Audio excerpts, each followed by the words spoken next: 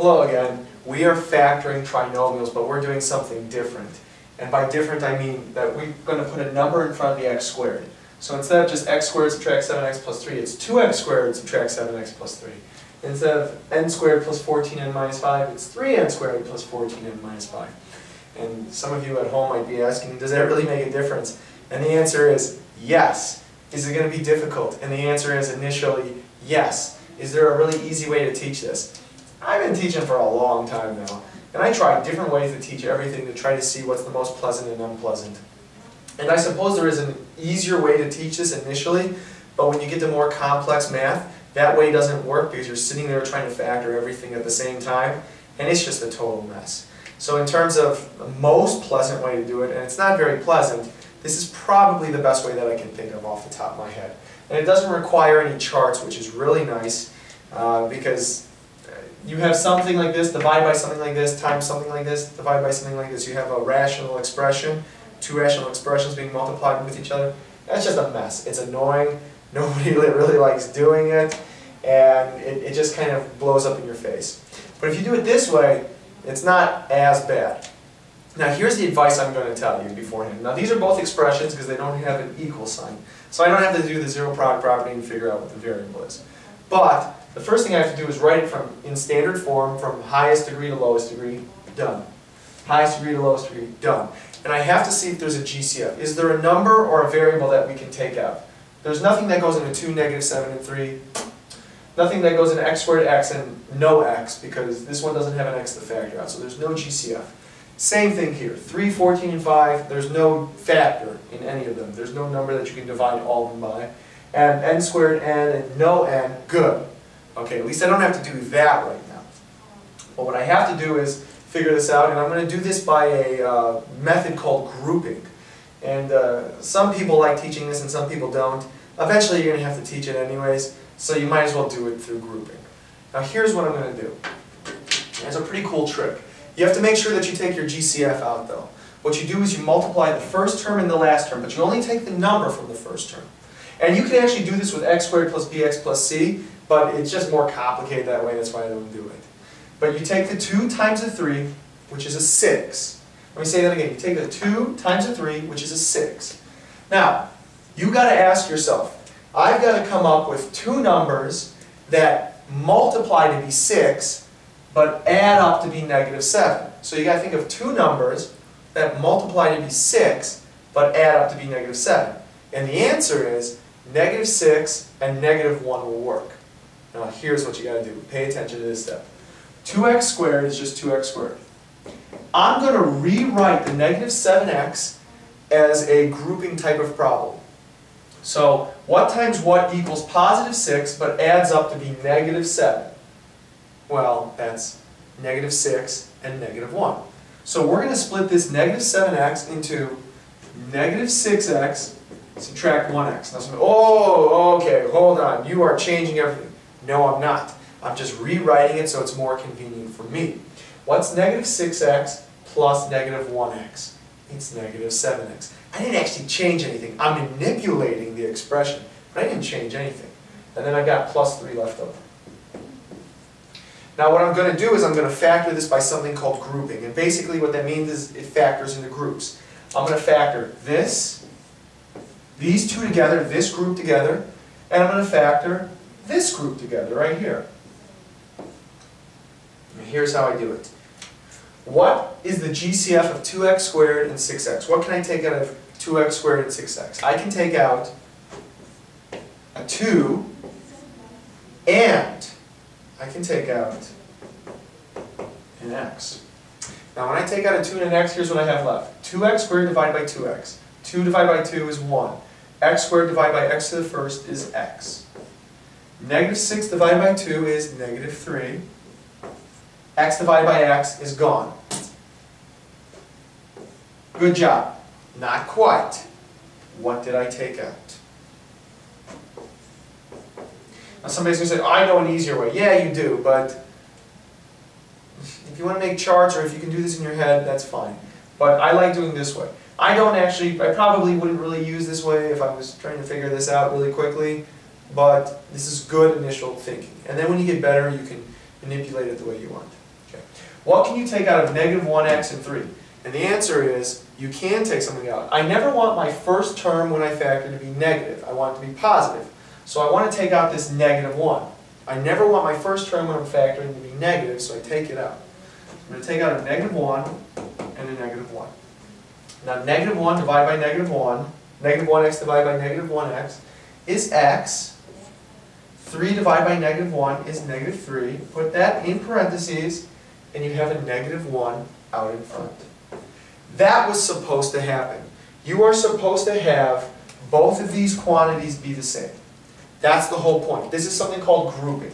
You're going to factor out a whole group now. Now, this is all one term right here, 2x times quantity x minus 3, and this is another term, negative 1 times x minus 3. So what do both of these terms have in common? What can you divide out from both of these terms? And the answer is, I can divide an x minus 3 out because they both have that in common. So that's what I'm going to take out.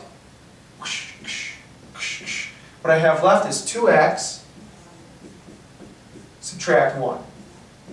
2x subtract 1, but anything that I take out I have to actually put back in. That's the answer. Not pleasant. It's okay though. Now, when you get better at math, now this happens to be an easy problem, so I wanted to start with an easy problem. But how would I do this if I was already very experienced in math? Here's how I would do it. I know this is going to factor into 2 sets of parentheses. This whole trinomial. I know that the signs are negative, negative, because the last term is positive and the middle term is negative. I know 2x times x is 2x squared. What times what is 3? There's only 1 and 3 and 3 and 1. And it does make a difference which one you use. And I look at this really quickly and saying, okay, I'm going to put the 3 here and the 1 here. And that's how I would do it. Then again, I've been practicing this enough. You can probably do this too with a little bit of practice, but you know, not every student can do that off the top of their head. And believe me, I've been teaching thousands of students, and I know not every student can do that off the top of their head. But if you want to check it, check it. Negative 1 times x, negative 1x plus 2x times negative 3, negative 6x, negative 1x plus negative 6x is negative 7x. So we say, well, that's not the same as that. Yes, it is. Quantity 2x minus 1 times quantity x minus 3. 2 different ways to do it. Now, when we get to more difficult problems that include factoring everywhere, I'm not going to sit here and I'm not going to do this. And that's chapters ahead. Well, that's lessons ahead, I should say. I will probably just do this in my head. But if you practice this enough and you do your homework and you stay with your teacher and what you're supposed to do, I promise you, your factoring skills really do get better. But that's the point. You have to practice it. And sometimes students choose not to practice it and think that it's just going to get better miraculously. It doesn't work like that. I want my skills to get good without trying. I'd like to be a millionaire without trying either, but it ain't going to happen. Try. Okay.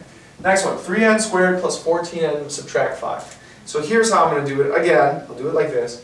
3 times negative 5 is negative 15. I've got to think of 2 numbers that multiply to be negative 15, but add to be 14n, or 14. And the only thing I can think of is, okay, 15 subtract 1 is 14. And 15 times negative 1 is negative 15.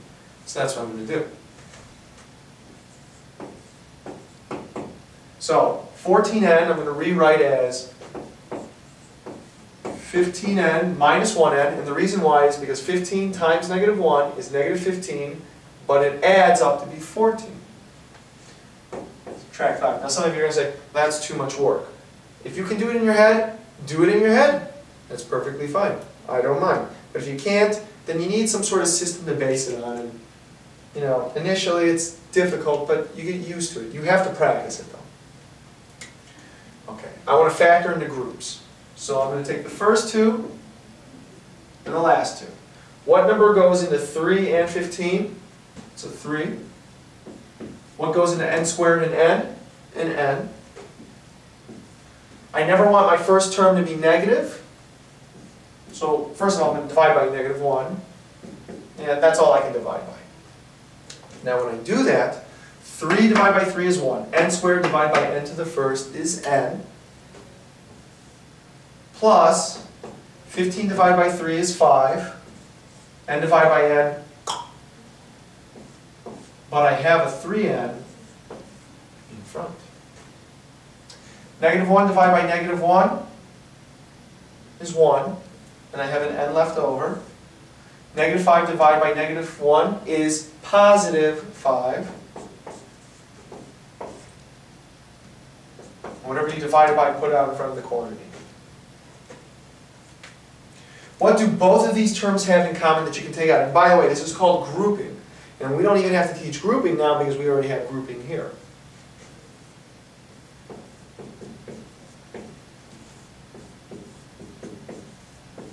Well, I can still teach grouping anyways. Divide these out, and I've got 3n, subtract 1, bam. But what did I divide out? N plus 5. That's the answer when you factor it. Now, I'll show you how you can do it in your head really quickly.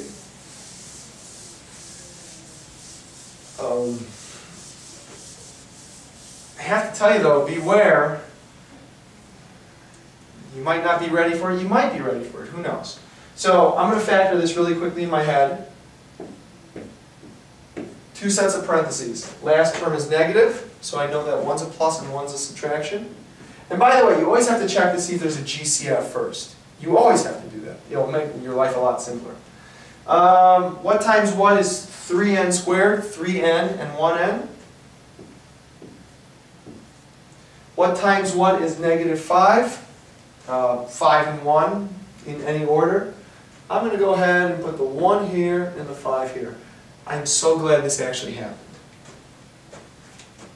Check it. 1 times n is 1n, plus 3n times -5 is -15n. That looks like an h. That's -14n. I wanted +14n. Before you become all flustered, if you got the same number except the opposite sign, all you do